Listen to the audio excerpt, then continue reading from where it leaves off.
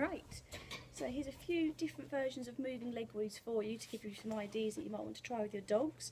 So you can do these after you've taught your dogs the regular moving leg weaves in the previous video, or you might decide to do these instead so that you've got a different way to do these. Okay, so your moving leg weaves, go through there.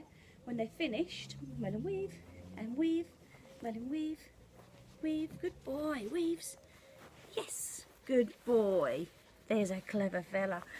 Will look like that, so you're just using your leg movement as your body language and your hands aren't really doing a lot at all other than maybe holding a treat. That's your regular moving leg weaves. If you want to make it a little bit different for you and your dogs, you can do a backwards leg weaves. Move Cassie out the way there. So I'm going to start with Merlin over here. I call this one fly, but you can call it whatever you like. Merlin go fly, and Merlin fly. Good boy, Merlin fly. Yes, Merlin fly. Good boy, what a good boy. Very good. Very nice. So that's a backward moving one. There is a third way. Well, there's quite a few other ways to be honest, but another way you can do this is a sideways one. Not as easy to show you on a film when I'm filming by myself, but I'll try and do the best I can. So that's a side-stepping version. Merlin come round, and you're simply going, hang on, Merlin go weaves. Good. Merlin weaves. Yes. Weaves. Weaves. Good boy. Weaves. Yes.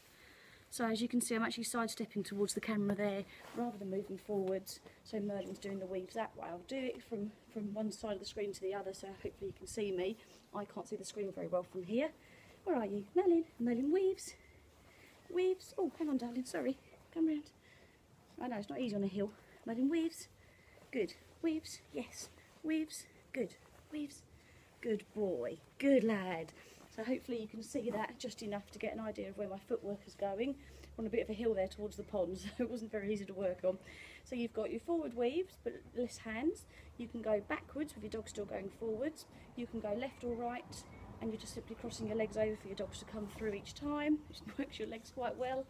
If you want to get really posh, you can even work on backwards weaves where your dogs are actually going backwards through your legs. But you do need your dogs to have awareness of their back feet and very good awareness of how to walk backwards on command before you can move on to that particular one. Okay, so I'm really looking forward to seeing what kind of leg weaves you come up with and start posting your videos.